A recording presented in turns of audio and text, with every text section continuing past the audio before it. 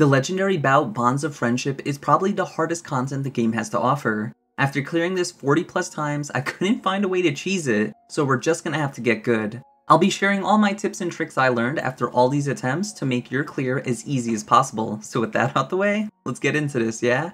For materia, Cloud's gonna need Lightning and Wind as 5 of the 10 rounds have enemies weak to it. It'll be linked to Swift Cast so we could cast our Aga spells as fast as possible. First Strike so we have 1 ATB to start the fight. ATB Boost so we can make this 1 ATB into 2 ATB. Skill Master so we could get a free ATB every 3 unique actions. Magic Up for even more magic stat. Every round's a boss, meaning they hit really hard. I linked the Wind to HP Absorption so we could keep up the offense while being able to heal. Another Wind linked to MP Absorption so we have the MP to clear each fight. Fire and Ice linked to Elemental so we could cheese some attacks. I highly recommend a level 3 so you could heal off of these attacks. HP up so we have a bigger pool to survive attacks. Steadfast Block so we gain ATB whenever we block, and we're gonna be blocking a lot. The best summon for this build is Phoenix. For weapons, I went with the Rune Blade. This is Cloud's best magic weapon, and the weapon skills are amazing. As for accessories, you'll want the Genji Glove as it'll triple our damage output. Nothing even comes close, so you better get it if you don't have it yet. As for shortcuts, I highly recommend you get Eroga and Counterstand somewhere comfy, as we'll be using those a lot.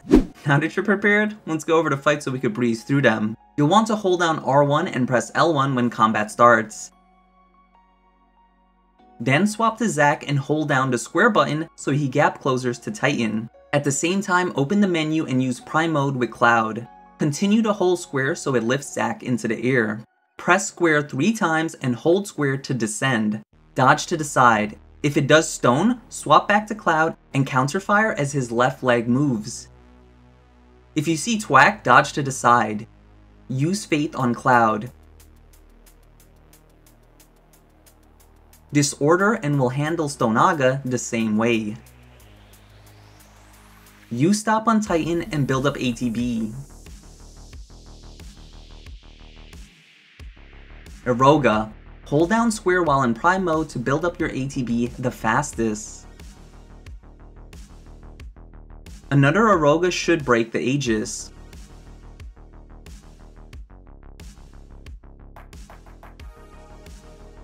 Focus Trust. Aurora. Back to back Eroga to finish the fight.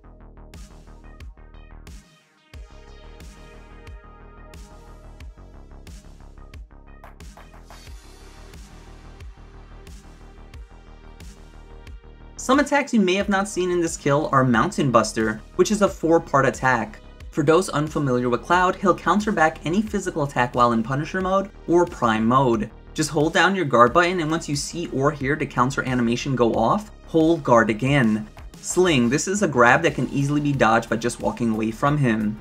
He sometimes does a 3-part combo starting with his left hand, right, and then a stomp. Guard the first 2 and counterfire the stomp. I don't know why the stomp counts as a range attack, but we'll take it. Do not use ATB boost as this boss likes to attack right away.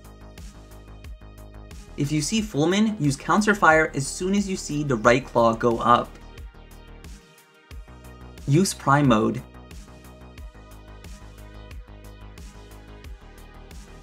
Headlong Charge is just like the name implies. Hold down guard in Prime Mode. Whenever he does this, swap to Zac to easily build up some ATB. If you see Vortex Sweep, guard the attack or dodge away as it's a circle cleave around its hitbox. Use Faith on Cloud.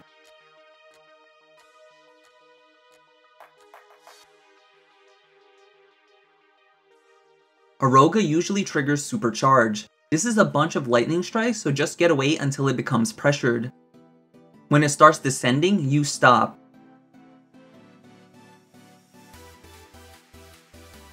Build up ATB, then Eroga.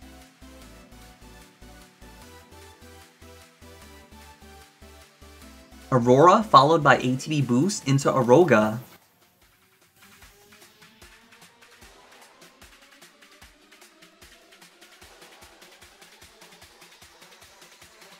We'll be starting off just like Titan. ATB boost, then swap to Zac and build up some ATB. At the same time, use Prime Mode with Cloud. Use Faith on Cloud when you get ATB.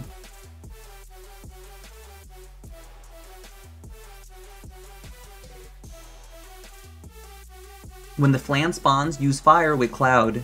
Make sure Zac has 2 ATB, and from here this fight is a joke, so I'll go over why this guy took the longest. Unlike other characters, Zac requires you to play him to deal efficient damage. Unfortunately, you can't set materia or accessories, making it hard for him to outdamage Cloud. If they have Zac in Part 3, I hope the AI is programmed to build up his gauge, kinda like how you could play anyone else and then swap to Red 13, and he has a good amount of Vengeance gauge already available. Use Aurora on the bomb. A lack of a counterattack, range attack, or quick ATB generation makes him feel kinda meh.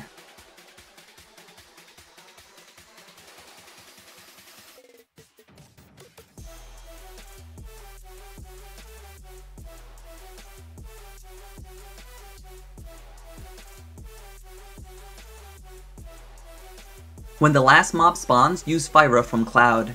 Have Zac cast Blizzaga on Phoenix.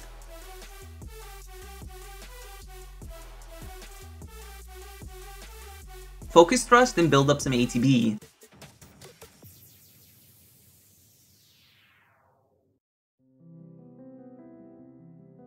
Blizzaga,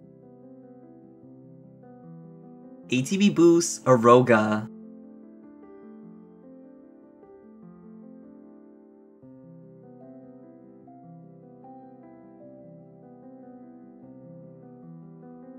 Round 4 is what we call Freelo. Do not ATB boost. Swap to Punisher mode as it comes into melee range every time. Once you get 2 ATB, Prime mode. At the same time, you stop with Zac. Hold down your square button in Prime mode and Aroga when you get 2 ATB.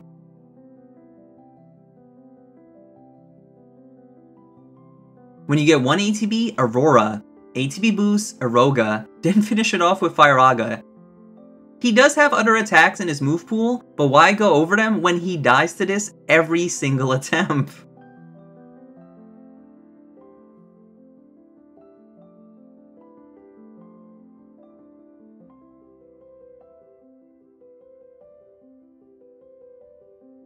We won't be using ATB boost at the start as Kujata comes for us right away.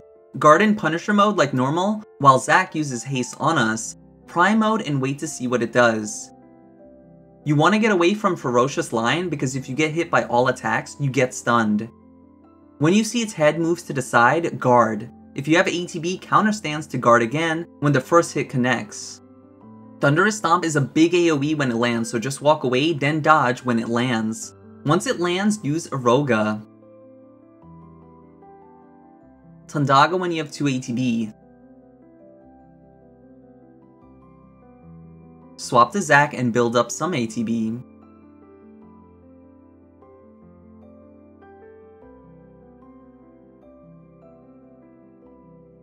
Faith when he has one. If he roars upwards, this means he'll charge to change element. ATB boost and Aroga. If done properly, it'll only change into one element. If you're lucky, it's fire or ice. You could build up ATB without having to guard any attack, as you'll just heal off of every single hit. If it's the electric version, however, you'll need to use Aroga twice to break it out ASAP. Firaga or Blizzaga depending on the element for some big damage. Then go back to Aroga and Tandaga.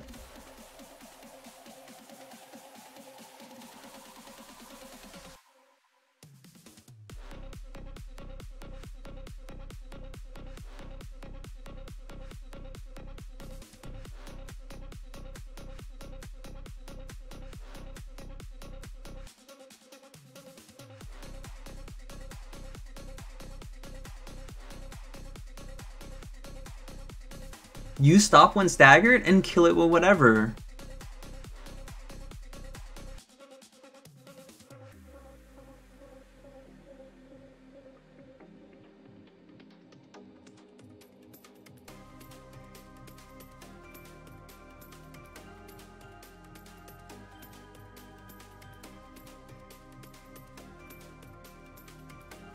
You want to ATB boost and use Prime mode. Have Zac use haste on Cloud.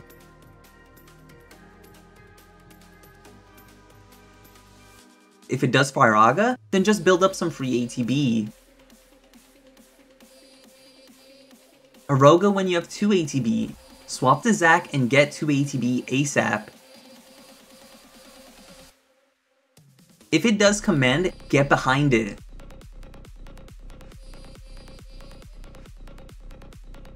Bravery when you get your first one.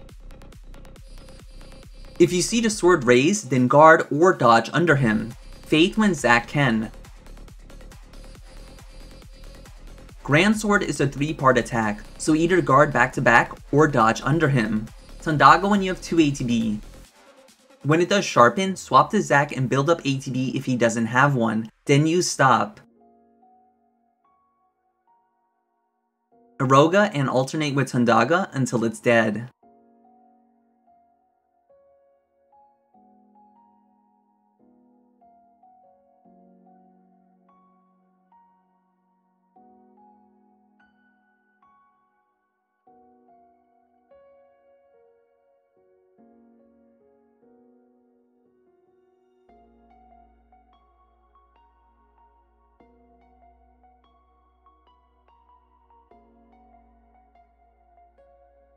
Start off with ATB boost in Prime mode. Have Zac use Faith on Cloud. If it does Wave Cannon, then counterfire when his arm hits the floor. Move over to one of the arms and get some ATB. Tracking Beam can be counterfired once they start moving towards you. Tundara.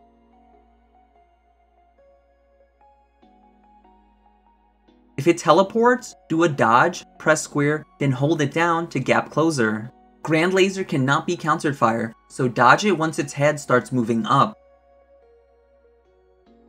Punitive Spear is an annoying attack. If any arms are still up, then break it to cancel this attack. Aroga. If Zac has ATB, use Blizzara.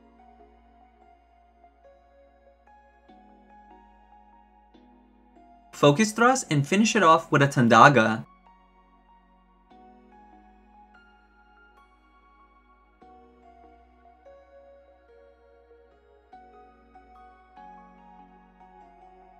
Some attacks we didn't see this kill are Rampant Wave. The ground will have glowing lines from Alexander. Get out of them or break an arm to stop the attack. Or Tremor. This is a slam with both arms in front of Alexander, so stand to the side.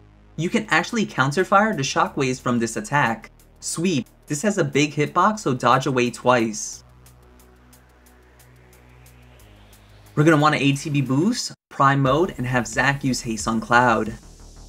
Mindflayer starts off by approaching us. If you see his right hand move up, it'll be a slow attack, so you could squeeze out an extra hit. Now if you see the left hand moving, this will be a fast attack, so never do the full combo in Prime mode, or use counter stands to catch it. Aroga when you have 2 ATB and swap to Zac to generate some ATB.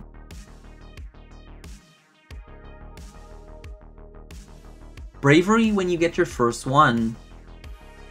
When Mindflayer disappears, go to the center to bait it, then go to the edge of the arena. Dodge and press square 3 times, then hold it to gap closer. Tandaga when you have 2 ATB.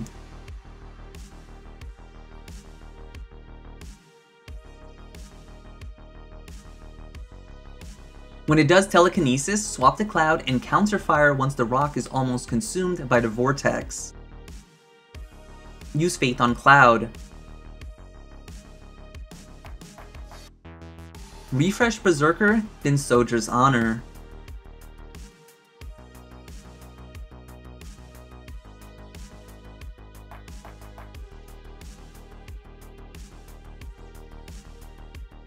Focus Thrust and use Stop when staggered.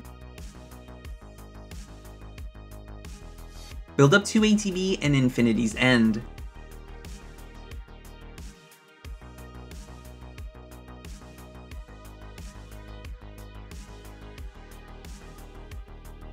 Do it again, except this time you want to use Curaga with Zac. The last 2 fights are hard, so you want to go in topped up.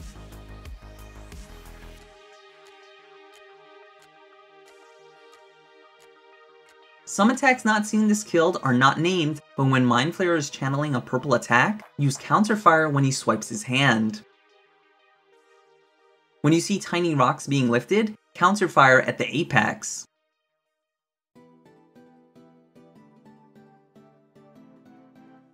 Do not use ATB boost. Instead, you want to go to Punisher mode and guard the 2-part attack he always does.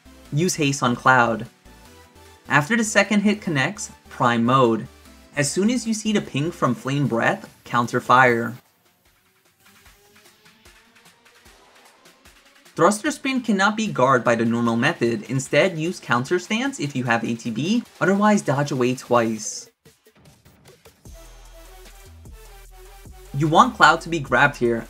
I know it may seem weird, but if we don't, then we won't get ATB to give him Bravery or Fate. When Bahamut drops Cloud, move away as he does an AoE blast which can damage Zac.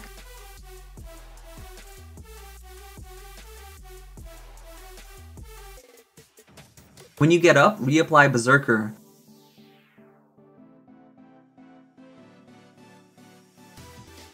Tundara one wing and then Aurora the other.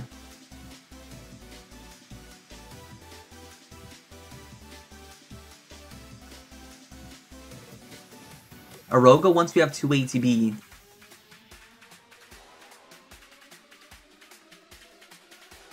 Once you see the pressure go away, use Soldier's Honor.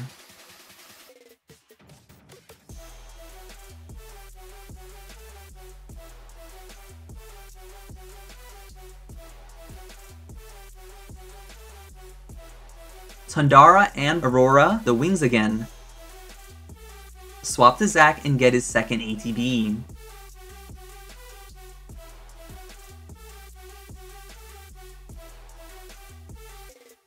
Disorder and have Zac use Fire Aga.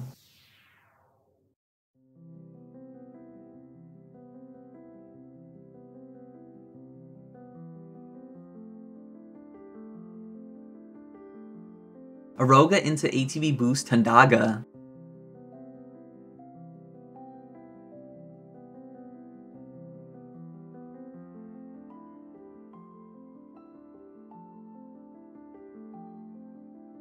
Aroga again.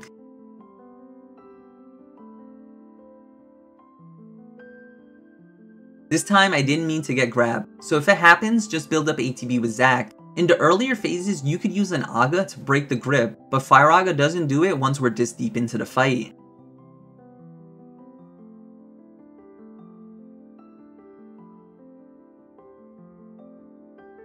Tundara Boat wings.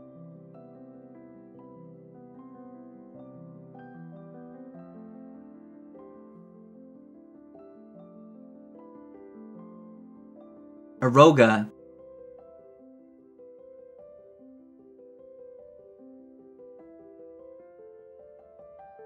If you see Whirlwind Slash, guard it. If you have ATB to spare, use Counter Stance. And as you're blocking the first hit, hold down guard again as it's a 2-part attack.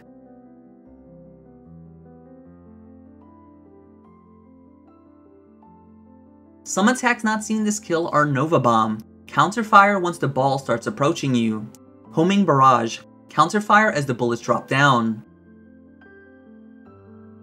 Grim Upheaval. Dodge away as it's an AoE attack around its hitbox, then an uppercut. Laser Raise. Counterfire once Bahamut's head comes down. Galed Wind Slash is a dash, then stab, so either dodge to the side or guard. Soaring Slash. Guard or dodge as it's a quick attack.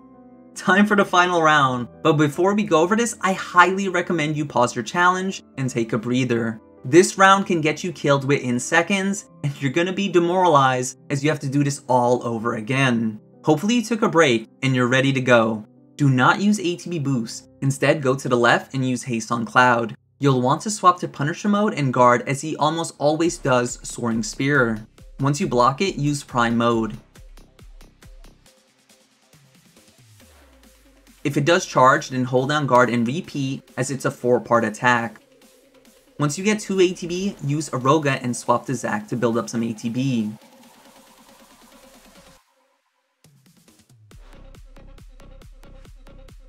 If you see Helm Cleaver, dodge away twice. We do not want to get hit as this puts a nasty debuff on us, even if we guard it. Sleipnir's Fur gives Odin a damage buff, but also lowers his defense and opens up the stagger gauge so we can fill it quicker. Go in for some hits and build up ATB. If Odin's spear moves or you hear Sleipnir's neigh, guard. If you try to run away like this, he'll punish you with his spear. Spear Rampage is a spin attack around his hitbox. It hits twice, so guard again after the first hit. If you have ATB to spear, then counter stance for some more damage. Unfortunately, Zack took the second hit. Thundaga then swapped to Zack for some ATB.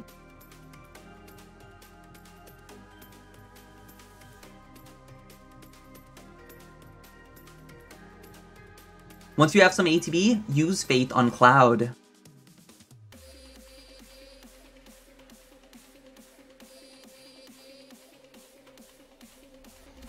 Aroga ATB boost into Thundaga. Swap back to Zack for some ATB.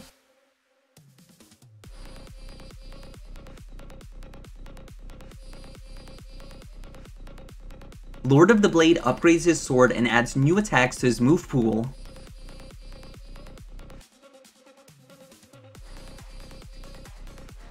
Bravery on Cloud.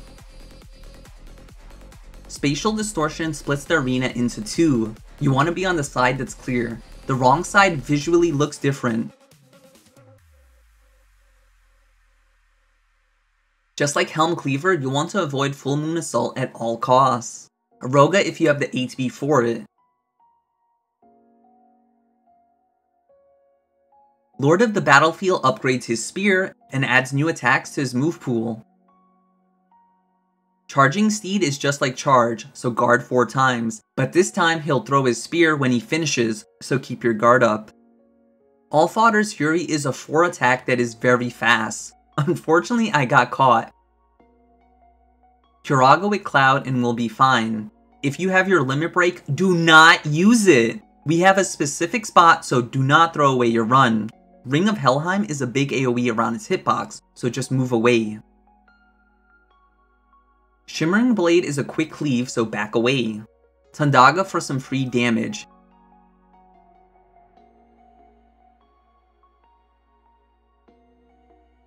Temporal Imprisonment almost guarantees you lose the run as he'll stop Zack or Cloud for a good 10 seconds. The only way I found to avoid this attack is by using the Limit Break's invincibility frames to eat the hit, so use it now. Swap to Zack for some free ATB. Wolf Hunter is another attack we want to avoid at all costs.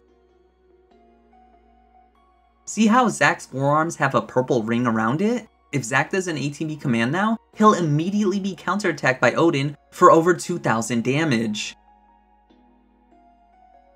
ATB boost should be up now. Aroga and use Sotra's Honor.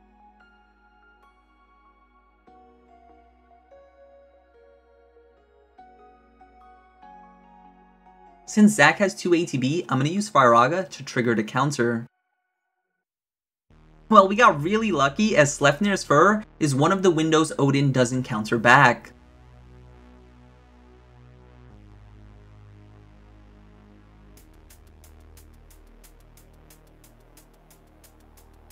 Some attacks not seeing this kill is Swift Punishment. He jumps up into the air and lands on you really quick, so guard.